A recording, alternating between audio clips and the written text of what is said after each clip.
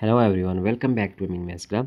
Today we have a nice simplification problem that it is actually tricky exam question. So here we have to simplify this one, that square root of 121 minus square root of 120 whole square root. So we have to find the value of this one without using calculator here. Now let's start our solution. Our problem is 121 square root minus 120 square root and whole square root, that is equal to, first of all we see that it is 121 square root, so it is equal to that 11. Now putting here 11 minus this 120, if we just write this 124 times 30, so 4 times 30 is equal to 120 whole square root. Now here we will get that 11 minus, according to this exponential property, if we have a times b whole square root, it is equal to square root of a times square root of b. So this can be written as square root of 4 times square root of 30 whole square root. Now our next step will be, that is square root of 11 minus square root of 4 is equal to 2, and square root of 30 can also be written as 5 times 6, 5 times 6, which is equal to 30. Now our next step is here 11 minus 2 times, we can write this one according to this property, that 2 times square root of 5 times square root of 6 whole square root. Now here we have square root of this 11 can also be written as 5 plus 6, which is 11, and minus 2 times square root of 5 times square root of 6. Now here we can make this expression a perfect square. So for this purpose we have to write this one is a squared and it will be b squared, so minus 2 times a times b. Now this 5 is equal to square root of 5 whole squared, and similarly 6 is equal to square root of 6 whole squared.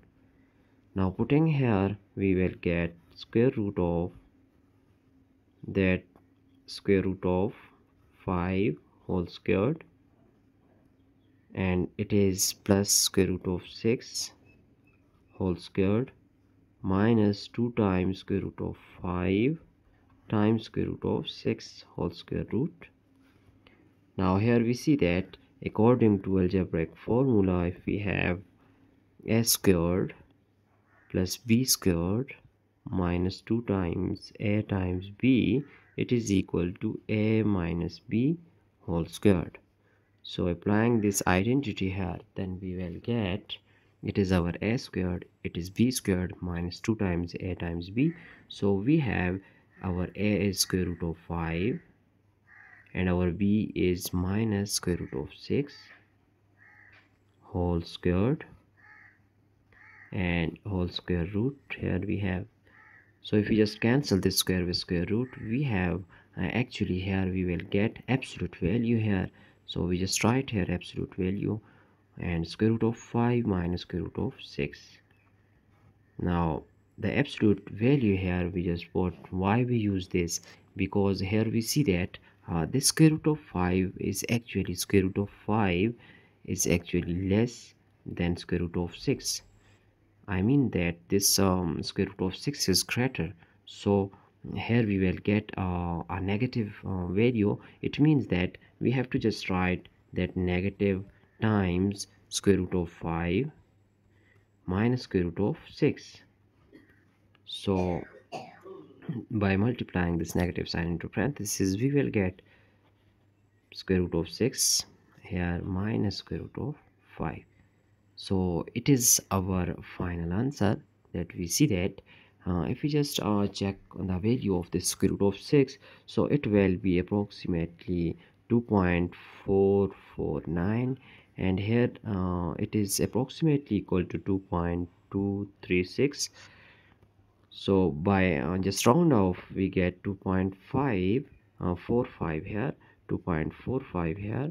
So it will be that is 24.